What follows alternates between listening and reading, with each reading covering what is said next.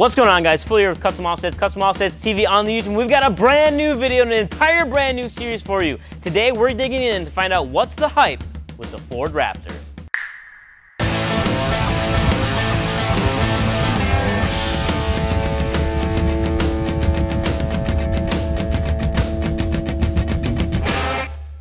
About 10 years ago now, Ford introduced the SVT Raptor name and gave every 16-year-old kid a pickup truck to dream about. No longer did they want a cool sports car, they wanted the Raptor.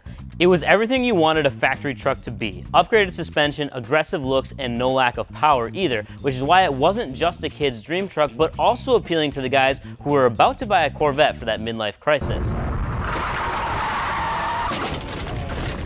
The first generation Raptor, which launched in 2010 and spanned until 2014, was probably best known for its 411 horsepower 6.2 liter V8 that pushed the truck from 0 to 60 in 7.1 seconds, which for a 6,000 pound vehicle is pretty impressive. The first generation Raptor became instantly recognizable with its massive front grille, heat extractors on the hood, and flared fenders and bedsides, making the truck nearly 7 inches wider than the standard F-150. Now, right out of the box, the Raptor was equipped with internal bypass Fox Racing shocks and a double wishbone independent front end, as well as forged steel upper control arms, allowing for 11 inches of travel. Out back, the Fox shocks and a solid axle with leaf springs gave you 12 inches of travel, and the truck came equipped with 35-inch BFG tires. No lift kit or trimming required. Then, Ford did something that shocked the off-road community. They announced that the second generation Raptor would come with a V6 power plant.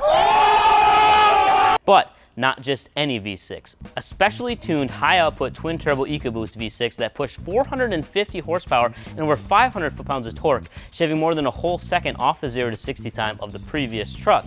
In addition to more power, the second-gen Raptor came with a host of other upgrades. Shedding around 400 pounds, the Raptor was now an all-aluminum body, but that didn't really improve the fuel economy people complained about in the first generation. EPA estimates for a second-gen Raptor are 15 city and 18 highway, but in full disclosure, you won't be able to keep your foot off the gas in one of these trucks. In my experience, I'll typically average anywhere from 11 to 13 miles per gallon, but it sure is a lot of fun. Adding to the fun is the new suspension setup with adjustable 9-stage electronically controlled Fox Racing shocks, providing 13 inches of travel in the front and 14 inches out back.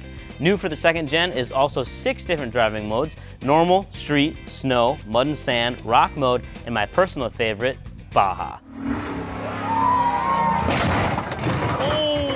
This mode is tailored specifically to driving at high speed off-road, so you can really feel like you're a part of the Ford race team as you fly over just about any terrain comfortably. And speaking of comfort, there's a bunch of interior creature comforts in this truck too.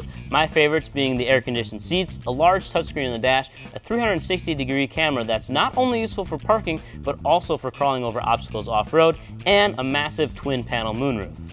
Helping this Ford get moving and actually achieving decent gas mileage on the street if you keep your foot out of it is a 10-speed automatic transmission, and it's actually pretty good. The different modes in the terrain management system do a nice job of preventing it from hunting around too much when you leave everything up to the truck, but if you'd rather take control, you can do so by use of the steering wheel mounted paddle shifters. Grip comes from the same 35-inch BFG tires used on the previous generation, but now Ford offers factory 17-inch beadlocks for the guys who are actually going to use this truck off-road. Now, it's no surprise that many of the Baja-inspired Raptors will never see the Baja Desert, or any dirt for that matter, but honestly, when it comes to pickups, this thing rides really nice on-road too. The suspension is soft and soaks up just about anything you'll encounter on the street, power is plentiful, and the 10-speed keeps your RPMs down on the freeway.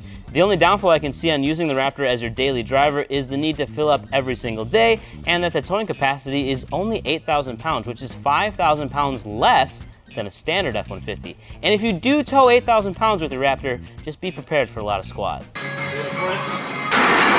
So, does the Ford Raptor live up to the hype? Let us know in the comments below. Peace.